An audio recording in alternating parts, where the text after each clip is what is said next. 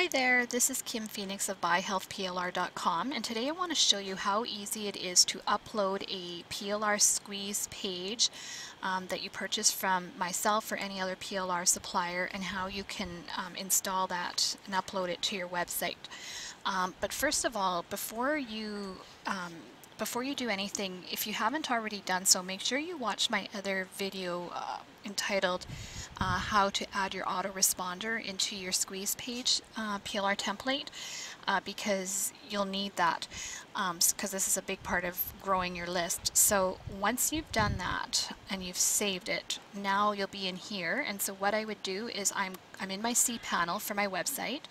I'm going to scroll down to File Manager. And once I'm in my File Manager, I'm going to go into my public HTML. And then just scroll down in the public HTML section here, and I'm going to choose, this is the domain I'm going to install this on here. And now at this point what you want to do is, I've actually already created a folder called Sales. So if you don't already have a folder, you'll want to do that, and it's very simple to do that. All you do is click New Folder here and give it a name, and then create new folder. Okay, I'm not going to do it because I've already done that, but if you don't have that, you'll want to do that. So if you look in here, I actually already have a separate folder. I have one on anxiety and I have one on burnout. So this is for a different product. This one is for a burnout product. This is the one I'm actually going to go in. And again, to create these folders, it was just a matter of creating a new folder, naming it, creating a new folder, and then you're done. So if you haven't done that already, you'll want to do that. So within here, so there's nothing in here right now, but this is where I'm going to upload the squeeze page, okay?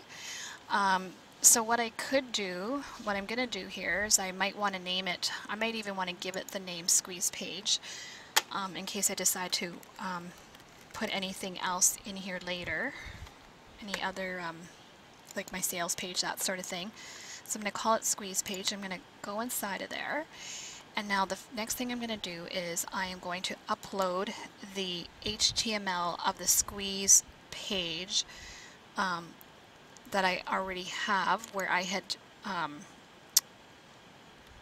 so here it's, I just have to bring this screen up a little bit, sorry here.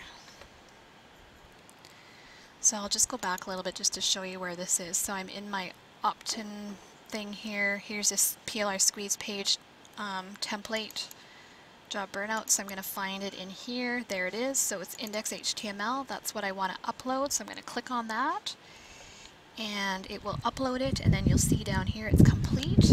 The next thing I'm going to do is I also need to upload my images. Because I'm doing it by cPanel, it's a little bit slower, so I'm just going to, you have to do one at a time here. And I'm going to add in the other one. This one, I'm not sure if I need that one, but I'm going to add that in. Alright, and you'll notice there's this one here. I don't know what this one is. I don't need that one. I'm going to actually just delete it right now. So you don't need to do this. I'm just deleting this because this is in my template. That should not be there when if you purchase the Burnout PLR pack. Maybe it won't do it quite now, but I'll get rid of that after. So now we're going to go back to the other page. So once everything is complete and uploaded, we're going to go back. We're going to click on this link here, and it will take us back into where we were, and you'll see the index.html is going to come up, as well as the two images. One thing you need to do though is you actually need to put these images into a folder. So I'm going to call it images, and that's what you want to call it. Like this. We're going to create a folder, and then I'm just going to move these into there.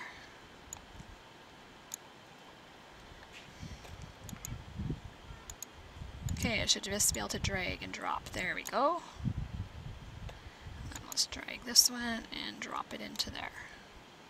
There we go.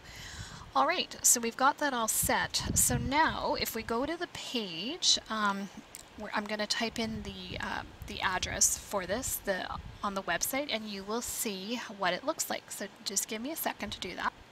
So you'll see this is the URL that I installed this on. So you'll recognize these were the folders that I created. It was in sales and it was in burnout, and then I did squeeze page, right? So when you type that into your browser, this is what you see. And if you scroll down, you'll see, so this is the squeeze page. One thing you'll notice is because this is my template and what you are purchasing, I have not put in my opt-in code here. As I said, that would have been added in Composer. And so if you've done all of that before you even watch this video, your opt-in code box will show up here. Mine simply isn't here because I didn't change my template, because this was just a sample video that I wanted to show you. But like I said, in order to see that in action, what you'd have to do is take a look at my other video that shows you how to add in autoresponder code. And then once you upload it to your website, you will see your autoresponder code here. And then it'd be a matter of just people just entering in their name and stuff, and growing your list that way. Okay, take care. Bye-bye.